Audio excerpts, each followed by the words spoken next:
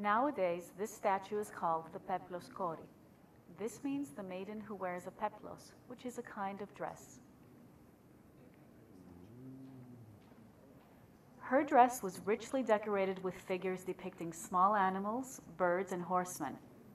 These relate to hunting and nature, which were under the protection of goddess Artemis. Her hand is also different from other maiden statues. Do you see the hole? It was for her to carry her arrows, while on the other hand, missing today, she would hold a bow. A bow and arrows were the favorite weapons of goddess Artemis. A hole in each shoulder shows the place where a metallic brooch, used by women to fasten the peplos, was inserted in the marble.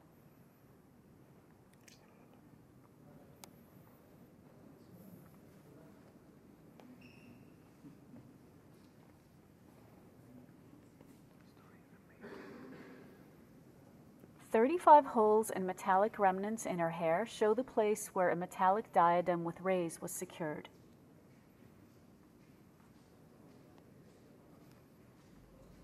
At the crown of her head, a metallic fragment is part of the meniscus. This was a horizontal disc that protected the statue from bird drops. Her vivid brown eyes, accentuated with black lines, and her smile, common in the statues of my time, give her a confident but also penetrating expression.